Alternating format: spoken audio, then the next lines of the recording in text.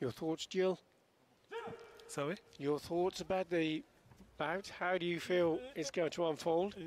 I think that I'm just wanted to know to see the level of Serap, because she's really a strong fighter. She's one of the best of the world.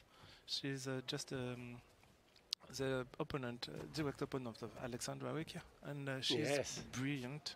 She's brilliant, and she can do anything: legs, attack, counter-attack, punches.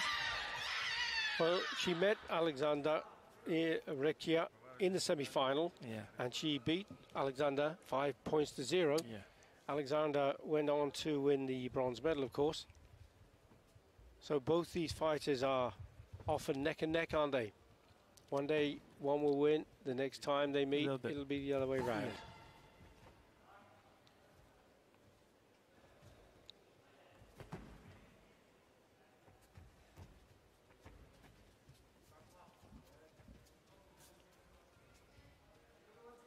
Shara Hubrich just dancing her way around the tatami, out of trouble, as the fighters are trying to test each other. Ozcelik just pushes up that uramowashi just as a tease. It wasn't a serious attempt for a point.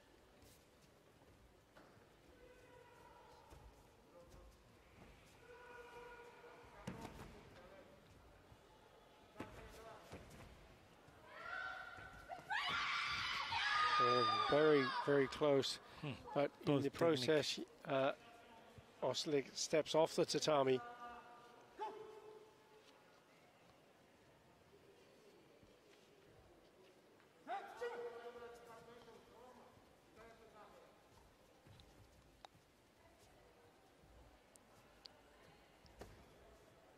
Once more, Ozcelik just stepping forward, testing, trying to probe the defences of Shara Hubrich.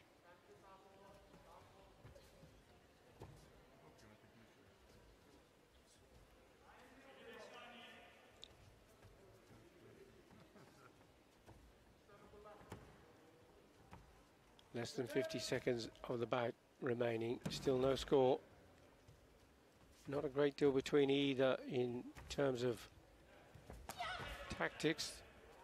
One of the considerations for the judges, should it go to 0-0 at the end of the bout, superiority of tactics and techniques is one of the criteria for decision. Who has conducted the majority of the action, and there's not a great deal between either of them at the moment, is there? There's a Yushiro Geri, a turning back kick attempt there from Hubrich. She's trying to demonstrate to the referees that she's putting in some real effort. And the other part of the criteria, the strength and fighting spirit that is demonstrated by the athletes now. Ozcelik starts to open up a little bit more of the action, throws up a Jodan Mawashi, one from each, neither of them trying to commit though, and that's it, time up. As we hear Hante and the flags go up, and it's a 4-1 decision by the referee panel in favour of Serap Ozcelik.